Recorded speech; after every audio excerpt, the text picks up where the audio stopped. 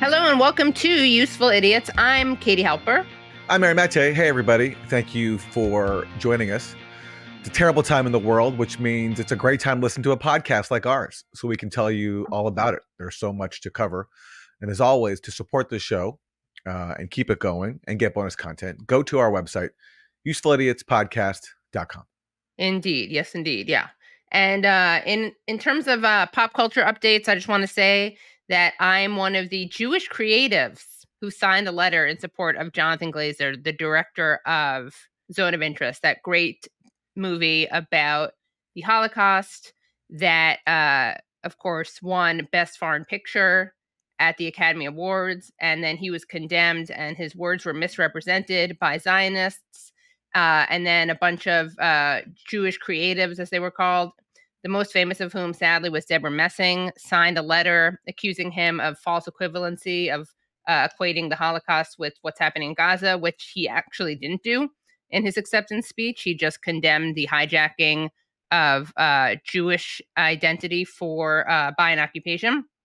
And then a bunch of actually talented Jewish creatives, present company excluded, of course, but people like Joel Cohen, Elliot Gould, David Cross, Ilana Glazer, Wallace Shawn, actually talented people, Deborah Winger, signed a letter supporting Jonathan Glazer. So that's your double update because it was signed.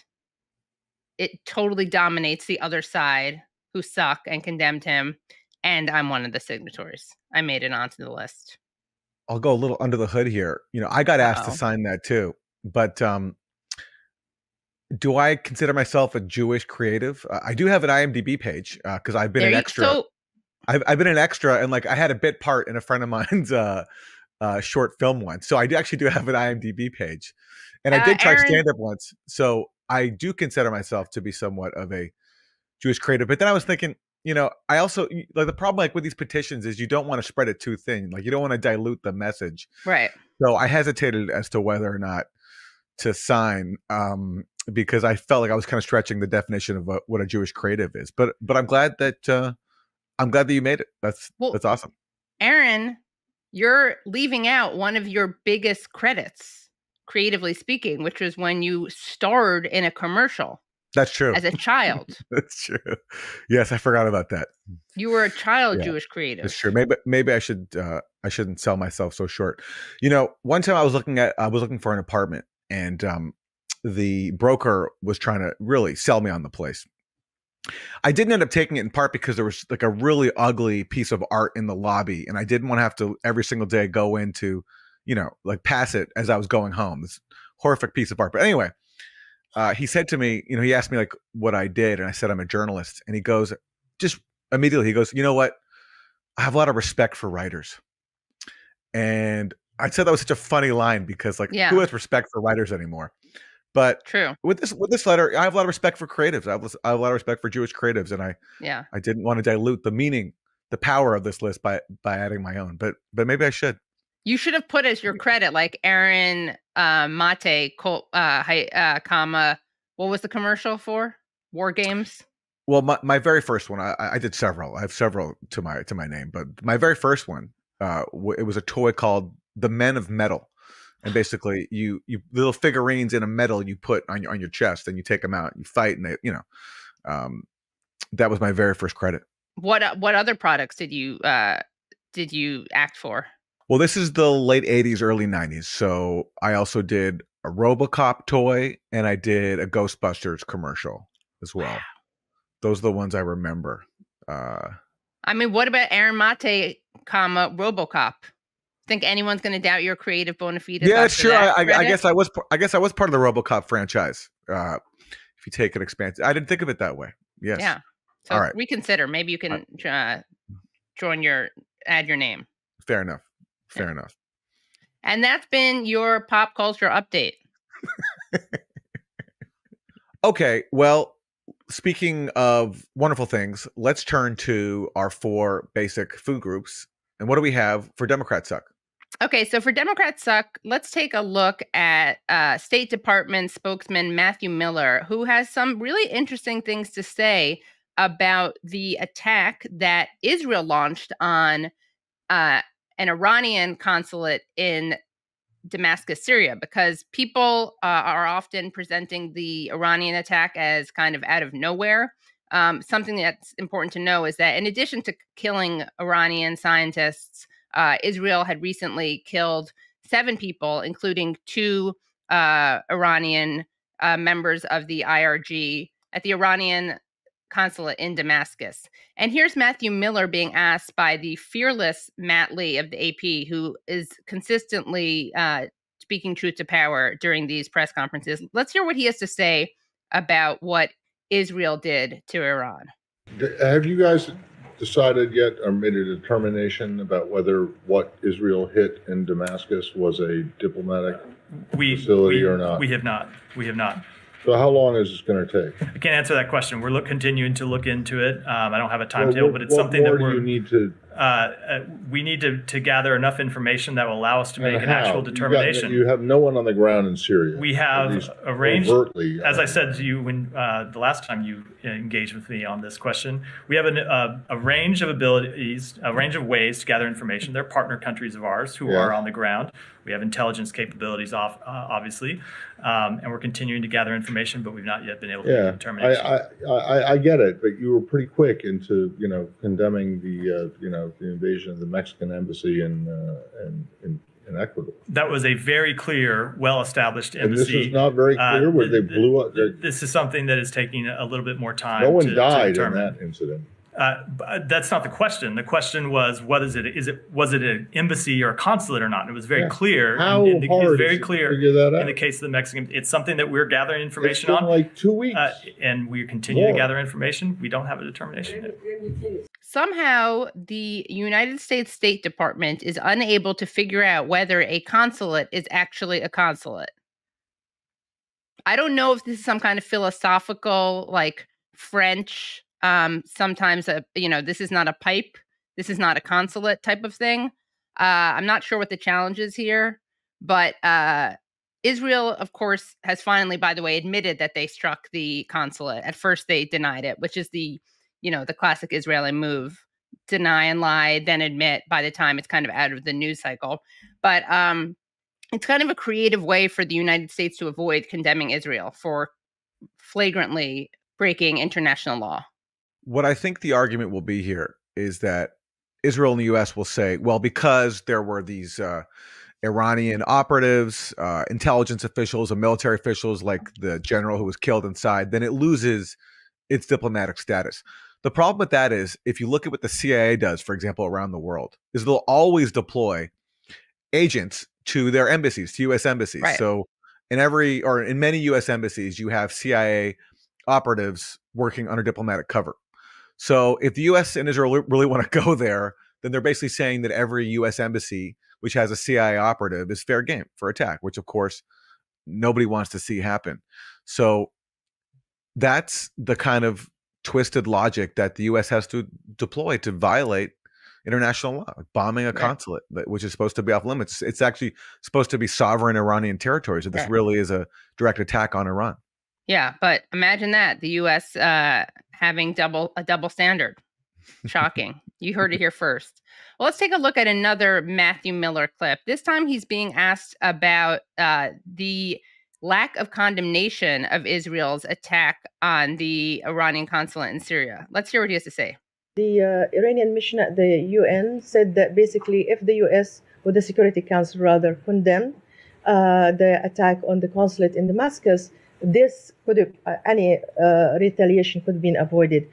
So is this your understanding that actually you don't condemn it because you cannot verify whether it is a diplomatic mission or not?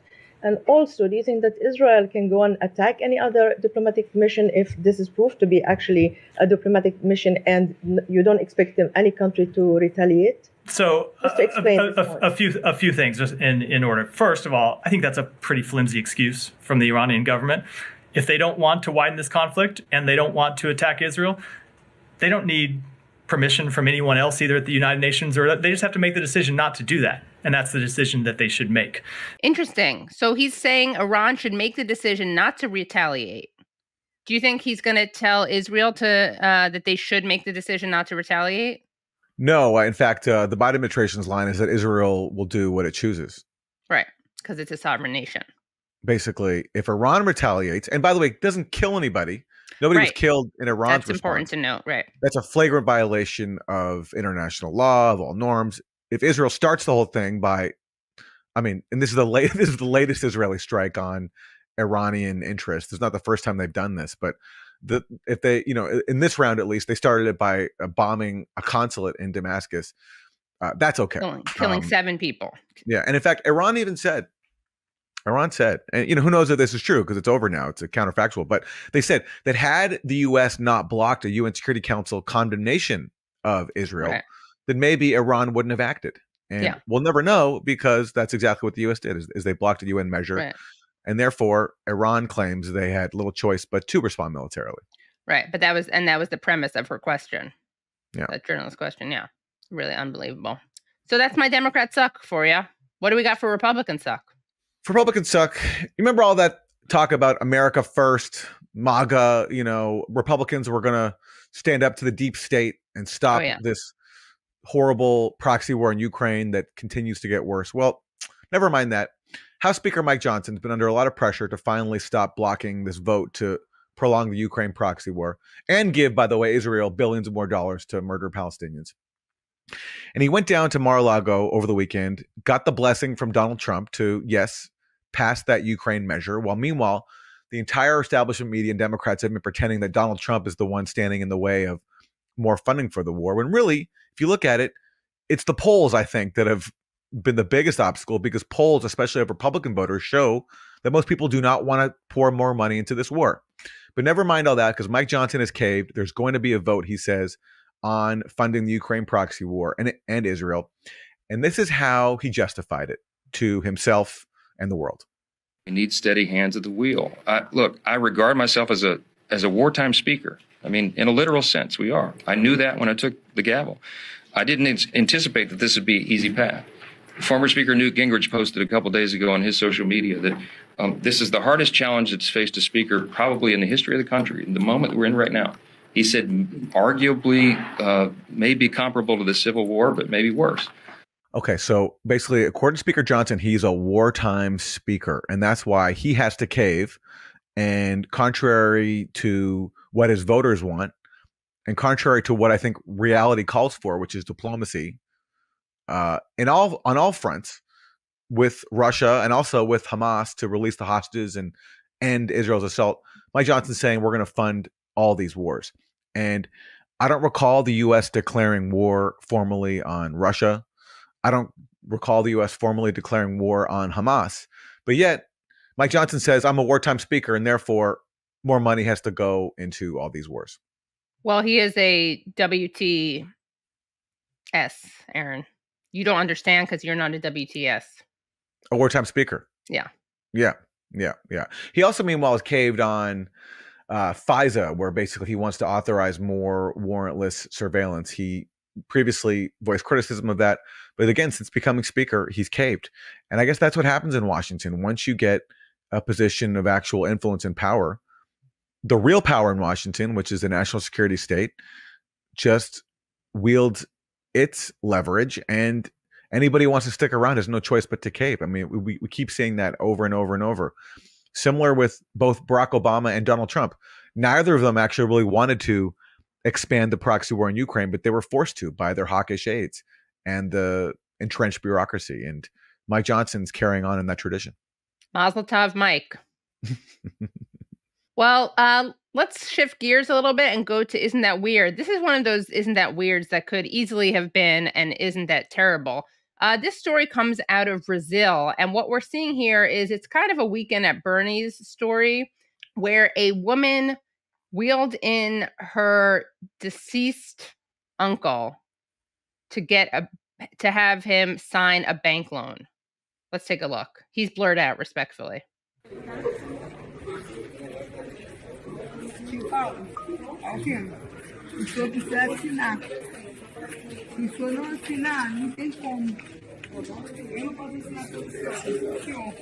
So for people who are just listening, this is a woman who has is telling her uncle in Portuguese to sign the document showing him how to do it. She's holding his head up.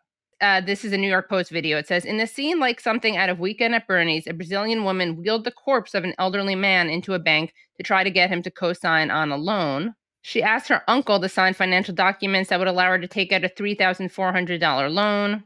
I mean, I kind of think this is a victimless crime. She's not hurting anyone. I'm not sure it'll pass legal muster, but I'm okay with it, morally speaking. Yeah, the socialist in me says that the crime here is capitalism that forces people into these desperate situations to try to come up with ways to make money. It's sad that I mean, there's obviously some levity in that story, the callback to Weekend at Bernie's, yeah. But it's also very sad. It is, yeah. But I'm sure she'd rather not have to do that. So I agree with you. The crime is capitalism, not the corpse wheeling. The crime is capitalism. By the way, everyone, sign up to support Useful Idiots for $6 a month. Yeah. Because we hate capitalism. Okay. We hate capitalism, yeah. And that was just a great PSA against capitalism that we showed you with that video right there. Yes. Okay. For Isn't That Terrible?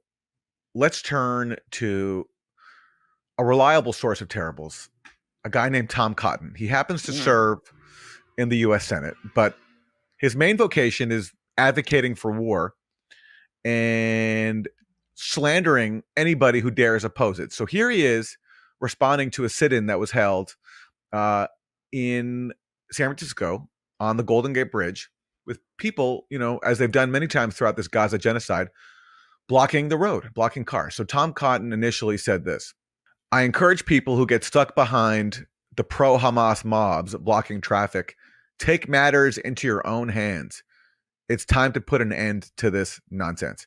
Now, after a little backlash, he edited his tweet to say this: take matters into your own hands to get them out of the way. Okay, so he realized that it's not a good look to call for mob violence. So he's just saying, take matters in your hands, not to, hurt or kill anybody, but just to get them out of your way so you can keep driving. But doesn't getting them out of the way include the risk of hurting them? It certainly does. But that nuance does not really matter to Tom Cotton, who just ultimately does want violence. And then he went on Fox News and doubled down. I agree with you that you have to get to these criminals early. If something like this happened in Arkansas on a bridge there, let's just say I think there'd be a lot of very wet criminals that have been tossed overboard, not by law enforcement, but by the people whose road they're blocking. If they glued their hands to a car or the pavement, well, probably pretty painful to have their skin ripped off. But I think that's the way we'd handle it in Arkansas. And I would encourage most people anywhere that get stuck behind criminals like this who are trying to block traffic to take matters in their own hands. There's only usually a few of them, and there's a lot of people being inconvenienced. It's time to put an end to this nonsense. Oh, my God.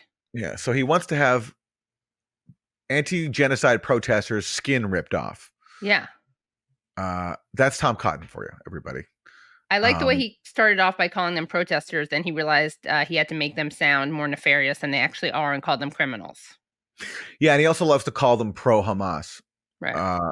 Because in his mind, if you oppose mass murder, then you're pro-Hamas. That's how he views the world.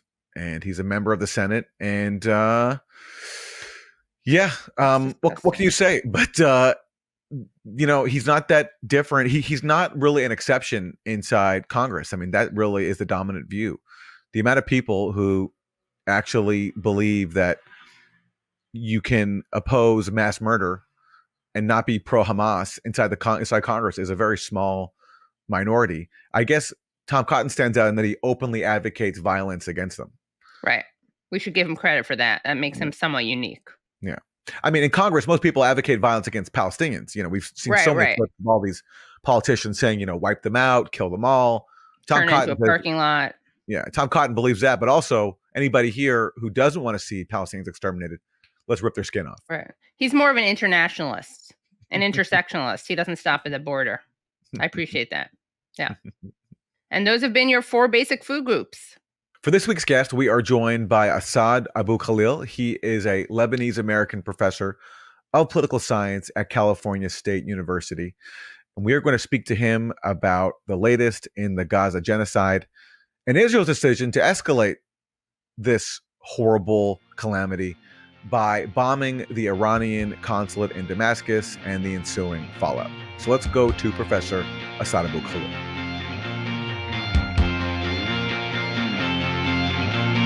Professor Asad AbuKhalil, thank you so much for joining us. Thank you for inviting me. I want to start with asking you to respond to this headline from the New York Times. This just came out as we're recording this. It says this: miscalculation led to escalation and clash between Israel and Iran. Israeli officials say they didn't see a strike on a high-level Iranian target in Syria as a provocation. So somehow, according to Israel, when they bombed a foreign consulate in Damascus, which is sovereign Iranian territory, killing 7 people, they didn't see it as a provocation. What do you think is going on here? Well, I think somebody can write, several people can write dissertations and theses about headlines of the New York Times during the Israeli-Gaza war. I mean, there is such an extra effort being exerted by the New York Times and the Washington Post to cover up the crimes of Israel in Gaza. But I think we should also point out that all this is part of the concerted effort of government. I've never seen governments and media in the West, the entire Western genocidal coalition, being in sync. They are all singing to the same tune, which is support justification for the war. And I think what this headline doesn't show is that the extent to which Israel always miscalculates, always makes wrong assumptions, and to the detriment of the civilian population of people of the region. I mean, they thought that they can bomb an Iranian embassy and not suffer any consequences. This is the arrogance of power. They also thought that they can occupy the Palestinian people since 1948 without suffering consequences. More than that, Israel is such a colonizing, racist occupier that they assume that after all these decades of subjugation and killing of Palestinians, that the Palestinians will eventually enjoy the occupation. I mean, I've seen Zionists even putting pictures of Gaza beaches before October 7 as if the people there were having a vacation, not pointing out that Palestinians have been killed in Gaza and the West Bank and elsewhere by Israel nonstop, uninterruptedly from 1948 and even 1930s until today. So what the New York Times headlines show is that they had another headline where they said, is it illegal to bomb somebody's embassy? I mean, could you imagine if this was an Israeli embassy or a Western embassy? There would be no question about it. But when they plant these questions, they make it debatable. They make any crime by Israel is subject to debate, even when there is such a clear evidence. This is similar to Human Rights Watch, by the way. Human Rights Watch, if it's covering Russia or any enemy of the United States, it is always evidence of war crime. When it comes to Israel, it is always apparent war crime. Apparent war crime. They always add that word. And what did you make of Iran's retaliation? The standard narrative here in the West is that Iran overreacted. It launched hundreds of missiles and drones, and it was only the expert defense of the U.S. and its allies, along with Israel, that managed to avoid a complete disaster and the killing of thousands of civilians inside Israel. No, I think the the Iranian response or retaliation to the unprovoked attack on the embassy in Damascus shows that people fight wars differently. Iran showed that you can fight a war without targeting civilians, something Israel doesn't want to do at all in its history. The Iranians were deliberately, and they announced that, they only targeted civilian sites inside occupied Palestine. What is significant about it is there is no question it's great humiliation for Israel. I mean, more than 300 drones and missiles, but they were not loaded with explosives. They were sending a message. Not all of them were loaded with explosives. They were sending a message that we can reach you from our lands in Iran. Something they have said before. If you attack us, we'll fight back from our land. We have missiles that can target you. The other thing that it shows is the extent to which Israel and America lies about military matters. They are such blatant liars. Do you know that in 1991, when there were Scud missiles by Saddam that were fired on Israel and Saudi Arabia, General Schwarzkopf said at the time, February of 1991, 100% of Scud missiles were intercepted. He didn't say 99, which is the one that's used by Israel. 100%. Within few years, the Government Accounting Office did a study, and they showed 9% were intercepted. So look at the gap in the lie. And of course, there's a famous professor at MIT who did a study and said it is likely that 0 Scud missiles were intercepted by the Patriot missiles. Remember when George Herbert Walker Bush went to the factory which produces the Patriot missile to show how good the defense industry is? Similar thing happened with the attack on the U.S. military base after the murder of Qasem Soleimani. At the time, the U.S. government said there were no injuries among the American soldiers. Within a few months, they said 40 casualties. Then they said 60. Then they said the number is now 80 something, I think. So it shows you the extent. So when I heard the figure of 99% deception, I knew there was a lie. Today, it is reported by some Israeli media, it is 84%. But most importantly, even they cannot reconcile their own lies. They said 99% deception, but they admitted that 8 missiles fell on 2 air bases. Look how targeted these attacks are, Aaron and Kate, that they made an effort to only go after military side. And these 2 air bases are the ones from which the fighter jets took off in order to bomb the Iran embassy in Damascus. So 8 missiles, by the admission of Israel, fell. So if you just say 8 missiles went through, so it means 99% is a lie. So this is part of the lie of Israel does all the time about how the number of casualties, the number of Hamas people they killed. I mean, Israel is somebody who cannot be believed even when they tell the truth because they lie so much. I'm quoting from the Babylonian Talmud, as you know. How do you think the world has perceived Israel's strike on Iran and then Iranians' strike on Israel? Right. It's interesting when we speak about the world, because I was looking at a speech that Biden, yesterday, my international relations class, Biden gave a speech when he visited Ukraine one time, and he said, the world stands behind you and behind NATO, the world. And the New York Times one time was talking about Joe Biden's position on Ukraine, and they said, the world is united behind Biden. And I was telling the class, when they say the world, they mean the white Western world. That's what they mean. So it is certainly not the world.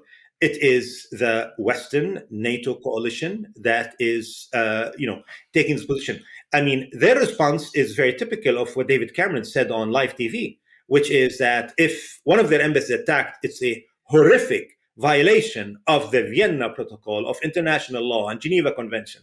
But when Israel or NATO countries do it, of course, it's something that's acceptable and justifiable. I mean, I don't think that Israel can cross any threshold for Western nations. There's no threshold. I mean, I have no doubt if Israel were to drop a nuclear bomb on Gaza tomorrow, there will be very few dissenters in the US Congress. I don't think that Bernie Sanders would dissent even, would find justification. Very few will dissent on that subject. And this is one thing that I want to point out to the audience, which is the world, the other part of the world, Africa, the Middle East, they have been watching. And one of the great benefit to me about what's been happening is that the West is seen for what it really is, a racist, colonialist West that stands for war crimes and has been since the Second World War, at least since the Second World War. And that if we were to apply the Nuremberg standards on Western coalition since the Second World War, even during the Cold War, they will all be behind bars. It's that what General LeMay said to McNamara during the Second World War when they were planning plot by plot the incineration of Tokyo in the bombing. He said to McNamara, by his admission in the documentary Fog of War, if we are going to lose this war, we're going to wind up on trial for war crime. And the same applies today what's happening in Gaza. The US is a full participant. They participated in the defense and the offense. They sent their military into Gaza. But so what I'm saying is that the West is seen by the world for it is racist, double standards, and blatant about it. And the other one is the bankruptcy of the left, of the Western left. I mean, we are seeing that. We saw Bernie Sanders. Who can ever take seriously? Not me, certainly. I've never taken him seriously because I judge him by his voting record. His voting record from the 1980s, when he was first in the House and in the Senate, has been atrocious. He never met an Israeli war that he did not support. He never met an Israeli war for which he did not blame the enemies of Israel. That's his record.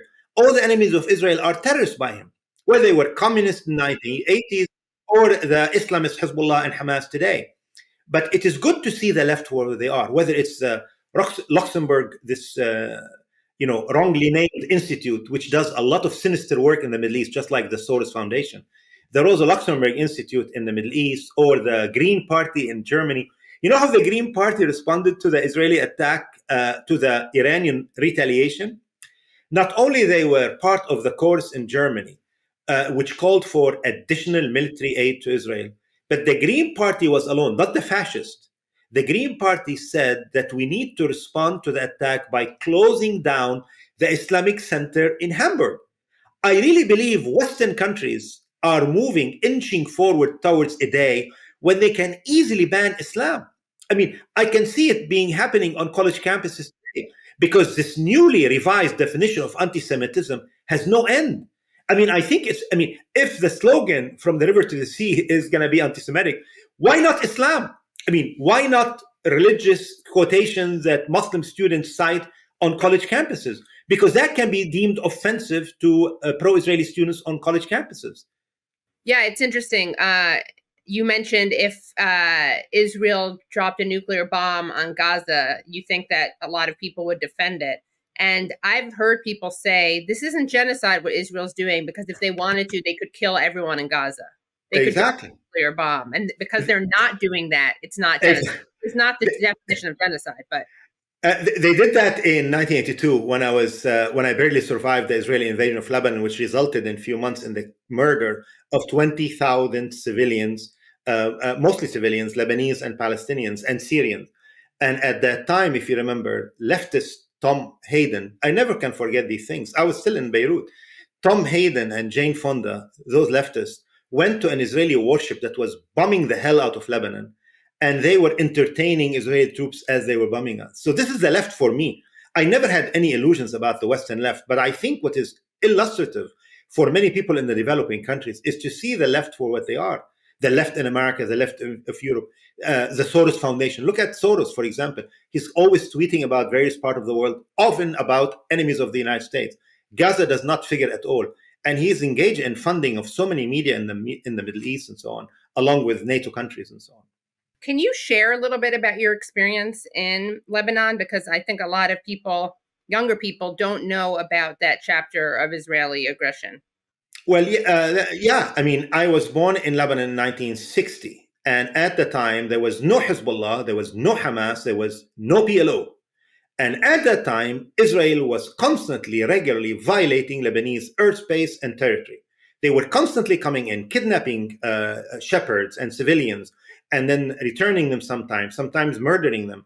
And they also shot, in 1950, they shot a Lebanese civilian airliner. They shot a Syrian airliner. I mean, when we talk about hijacking in the Middle East, every crime of terrorism in our region has been pioneered, started by the Israelis, and even before Israel, by the Zionists. You name it. Throwing bombs in buses, throwing bombs in crowded markets, letter bombs against British embassies, booby-trapped cars, barrel bombs. You know, they made sound that barrel bombs were never introduced in the Middle East until the Syrian war. In reality, they were introduced in the incineration of the people and neighborhood of Jaffa in order to create the greater Tel Aviv region. I mean, there's a book about what they did, the war crimes that allowed Tel Aviv to rise as this wonderful metropolis that Western people like so much. And so when I was growing up, I always had this encounter with Israeli terrorism in our land. My grandfather's house and my immediate extended family were living there. So we're constantly going to Tyre. And almost every time we visited, on the way back, Israel was bombing along the way. And by the mid-late 60s, it was horror because they were bombing, invading almost on a weekly basis. And as I said, Israel always has a justification for why they hate those enemies. They hated Hamas and Hezbollah because religious fanatic. They hated the PFLP because they were communist tied to the Soviet Union. They hate Fatah organization because they were Arab nationalists and secular, but they also had a sinister agenda that mimicked the Nazi government. And they always did that. Liberals of Israel, people like Amos Oz, pioneered this conflation of the Palestinian national movement with the Nazi regime. And they used that picture of Haj Amin Husseini in order to basically say whatever we do against the Palestinian is justifiable because whatever Western power did against Nazi Germany was justifiable, including what they did in Dresden and other places, the targeting of civilian areas. And the Israeli government invoked that very blatantly during this war. They said, look what the West did in Dresden and Tokyo and so on to justify their murder. And of course, the West was nodding in agreement, certainly in the US Congress. So when I was growing up, I was witnessing firsthand what Israel does to Lebanon. I mean, one of the most horrific events of my life. And I've witnessed civil war. The civil war, broke out in 1975. I was 15 years old. And I've seen a lot of horrors. I've seen dead bodies and so on. And I've heard a lot of bombing and so on. But nothing compared to what happened when the Israeli invasion started in June of 1982. I was in the living room of our house. People live in an apartment building over there, as you know. And we heard Israeli fighter jets, hovering over. And we hear them all the time. They bomb. But the bombs were getting closer at the time. My mom was getting nervous, and I was cracking jokes saying, they probably bombed, this place or that place. And then suddenly we heard the loudest explosion of my entire life. And I'm somebody who grew up around civil war. And we didn't know what happened. But imagine I went through several seconds wondering if I am alive and dead. The only time it happened to me in my life. Because for a second, all the glass in the house were shattered, the loudest explosion there is. And then, like, there is a window here and there's a window behind me.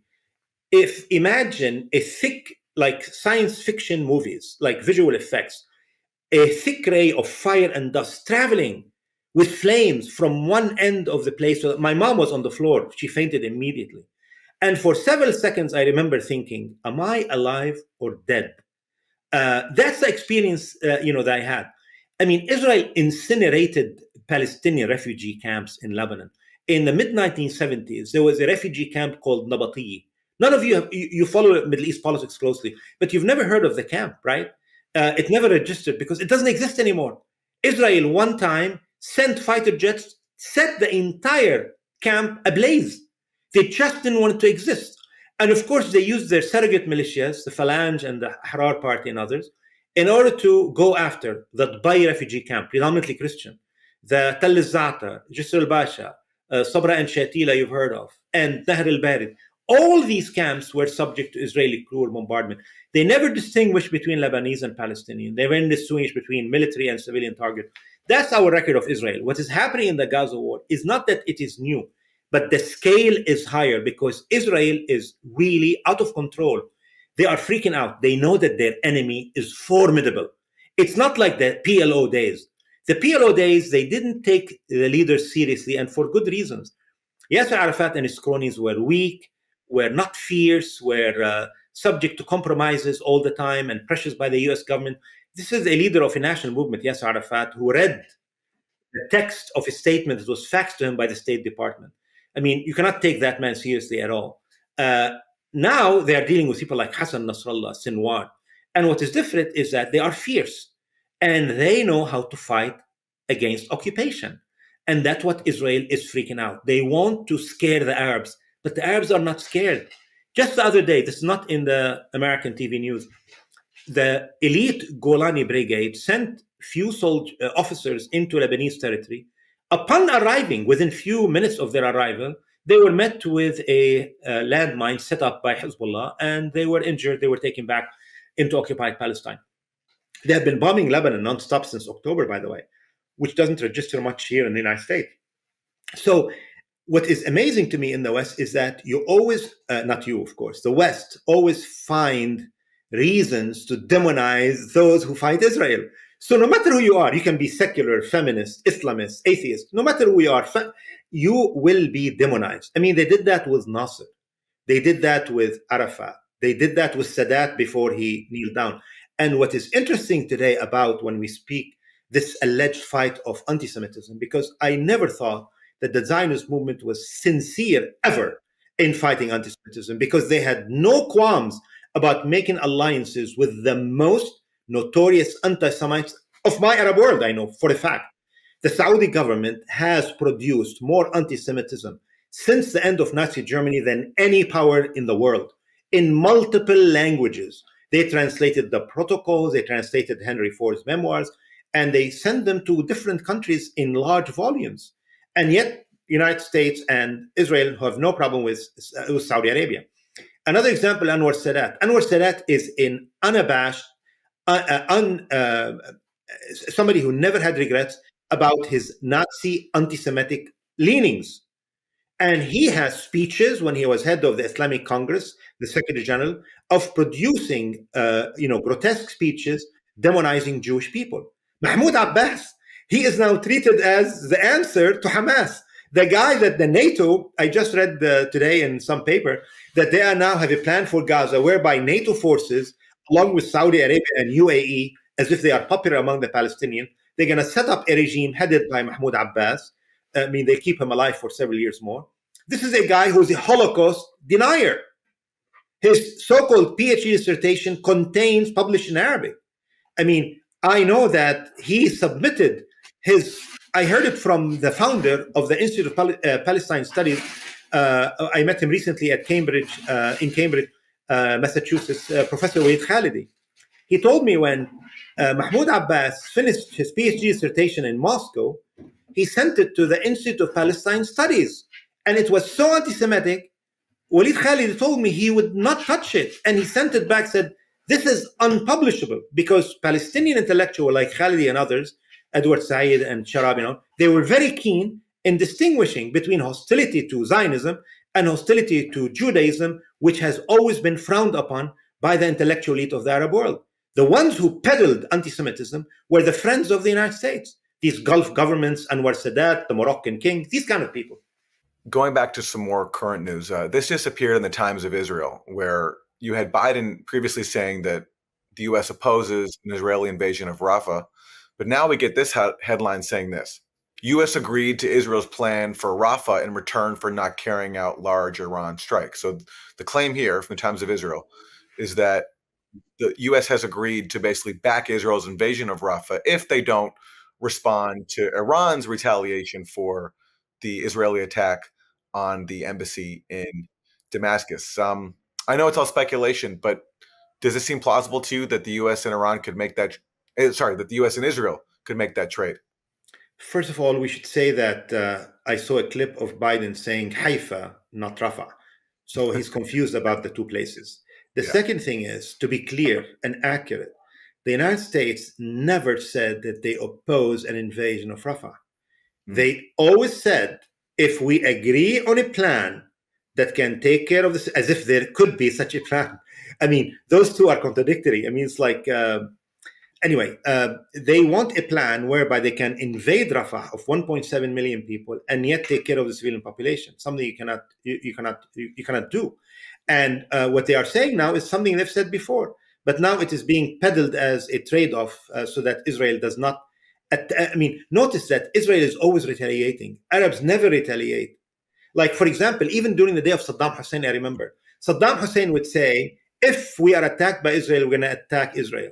The next day, all American people would say, Saddam threatens attacking Israel. Same thing now. It is now Iran attacked Israel when it was merely a justifiable military retaliation that avoiding hitting civilian target. Look at the war that's happening in South Lebanon between Hezbollah and Israel. Hezbollah has targeted the military. They were very clear about that, and they made it in writing. The Israelis, of course, they never care because they have no value of Arab lives.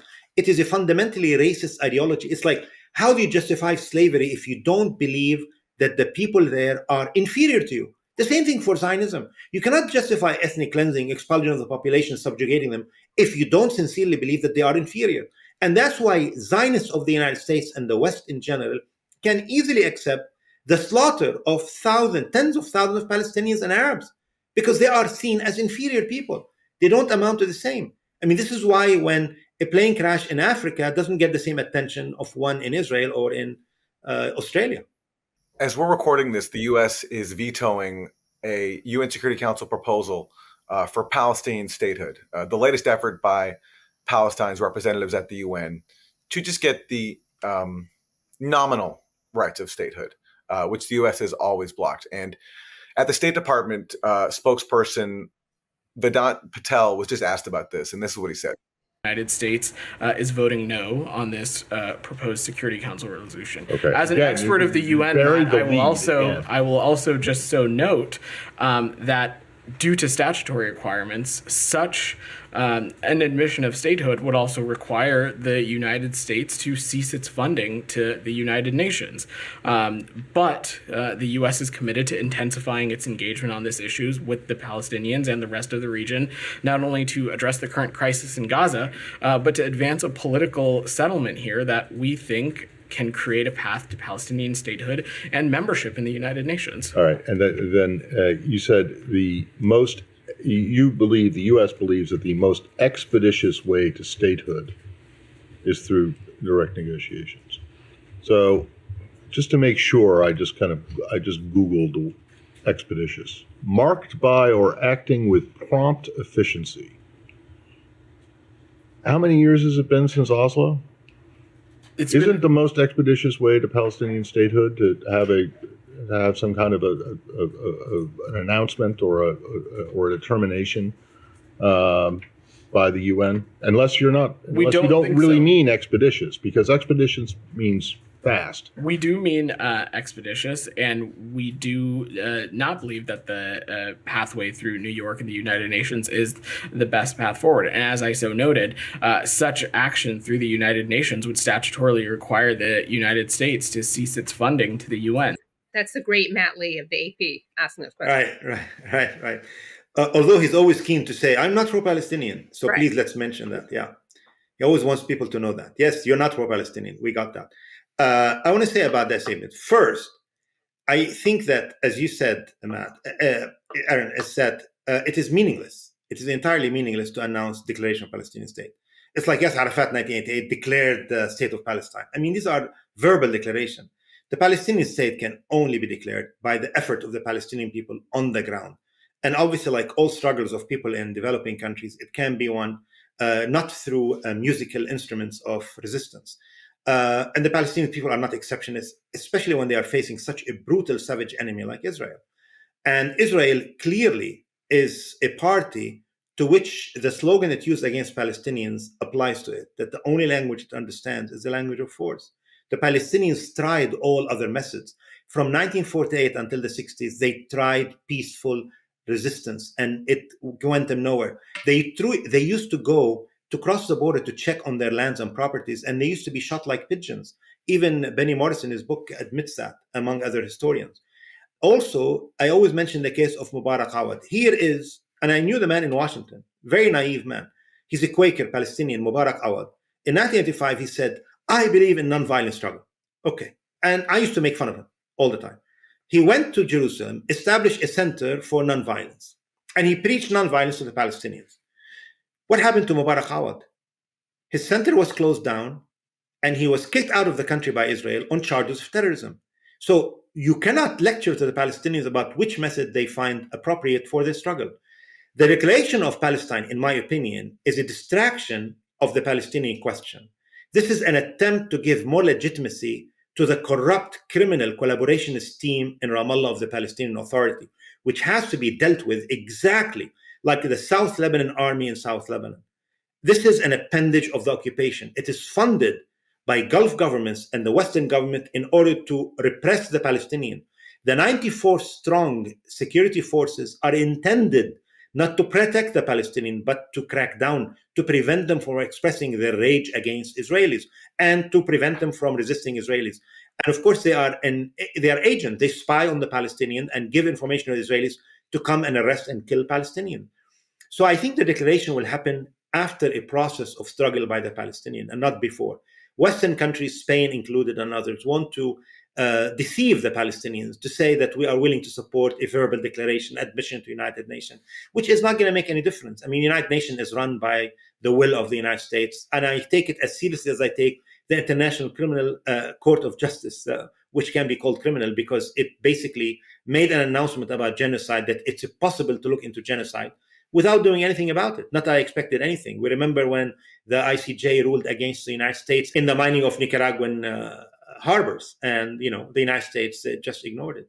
I mean, look how many decisions by the United States, by the United Nations, were ignored by Israel and by the United States. Can you give us your assessment of Hezbollah's handling of this crisis since October 7th? And do you think Israel wants to fight Hezbollah directly, or do you think they want to try to draw in the U.S. to do that? What do you think about the dynamic between Israel and Hezbollah? Israel does not want to expand the war. Of that, I am certain. If Israel can expand the war, it would have done so. If Israel can defeat Hezbollah, it would have done so a long time ago. I have taken so many bets with people in the West and in Lebanon since 2006 about whether Israel is going to attack Lebanon next summer. And I have been consistent that it will not do that, because Israel tried for 33 days to smash Hezbollah, and they were humiliated on the battlefield, could not advance 1 inch into Lebanese territory. This is a group that is not like the PLO, which Israel faced before. Israel used to come from South Lebanon to from the border with Palestine into Beirut within hours. It smashed 3 Arab armies in 1967 in a matter of hours, days, but even hours. Hezbollah is a different story. They have been in fighting since October, and Israel has not made any achievement. Yes, they have killed some of the fighters of Hezbollah, and Israel has killed Israelis. I mean, the ratio, of course, is in favor of Israel because they have the Air Force. But what Hezbollah does not want to expand the war either, because Lebanon is totally economically debilitated. The people are very fatigued and exhausted, and there is no much appetite for a larger war, given how Israel fights wars and destroying airports and power stations and so on. But the people of South Lebanon, however, from whom I hail, are determined to resist Israeli aggression. And they are showing it clearly. You don't see any signs whatsoever of diminution in their will to fight Israel. Look at Gaza, by the way. Can you believe the people of Gaza, what they are going through? And after more than 6 months, you don't see one demonstration against Hamas? Israel was calculating on that. Saudi Arabia and its media was banking on that they would come out and they demonstrate against Hamas. The people really know their priorities, and they know this is an enemy, cannot be won over except through resistance, armed resistance. And Hezbollah has done that. And the military power of Hezbollah has expanded since 2006. And for that reason, there's not going to be war. So the two sides don't want war. America doesn't want war either, because it doesn't guarantee that Israel can win. And this is another revelation about Israel. Over the years, since I was a boy, I remember that the Israeli lobby justified funding of Israel, and people in Congress said, we're going to give them all these billions of dollars a year because so that we don't have to fight over there, that Israel fights on behalf of US interests, that they can take care of their own. And you know how many times Netanyahu said, Israel can take care of its own defense. They don't need extra help. Well, they do. I mean, if from October 7, the United States did not militarily, and Germany and Britain, all these countries, intervene to supply Israel with arms and so on, Israel would have been defeated. You realize that? Israel would have definitely been defeated from two borders. But the United States now doesn't trust Israel even. Look how they rushed along with Germany and France and England in order to support Israel and defend it from missiles and drones. Israel cannot do it on its own. And even in Lebanon, the United States on October 7 immediately moved its fleet because they were afraid that Hezbollah was going to attack Israel with all its force. So the United States is now realizing, or it should realize, or the people of the United States should realize, Israel has become a burden, a defense burden. All the billions we spend on them, and yet they can't defend themselves. So why should we give them any weapons? Let the United States create military bases inside Israel, and the U.S. can defend Israel from its enemies. Let's go to a few clips from this congressional hearing. It is so chilling what is going on, but at the same time, you can't help but find it comical because it's so ridiculous. So in this first clip, this is Congressmember Lisa McClain admonishing the president of Colombia to condemn what she calls the infantada. And to hear the rest of the interview, please go to usefulidiotspodcast.com. Well, very grateful to Professor Asad AbuKhalil for joining us. That was very informative and really appreciate his time. Yeah, what a great interview. He knows so much about so much. And you, as an audience, must know a lot because you're tuning in to this very informative and irreverent podcast. And we thank you for it. Thank you for supporting the show. Remember to go to usefulidiotspodcast.com to get bonus content and keep the show going. Including Thursday Throwdown, your midweek dose of media madness, and an extended interview with our guests. And it's great. We talk about the presidential elections, whether the priority should be getting Biden reelected or getting him not elected. And before we go, I wanted to do another edition of Useful Idiots Kids Book Corner. If you follow the show, you know that friend of the show, Karina Gonzalez, had a award-winning book called The Kochis Still Sing that came out a few years ago, which we featured on the show. Katie, you interviewed her on your show. I did. I had her on the Katie Helper show, yeah. She has a new book which just dropped, and it's a tribute to immigrant street vendors, and it's very touching, and it's just come out this week, which is very exciting. Here is the book cover.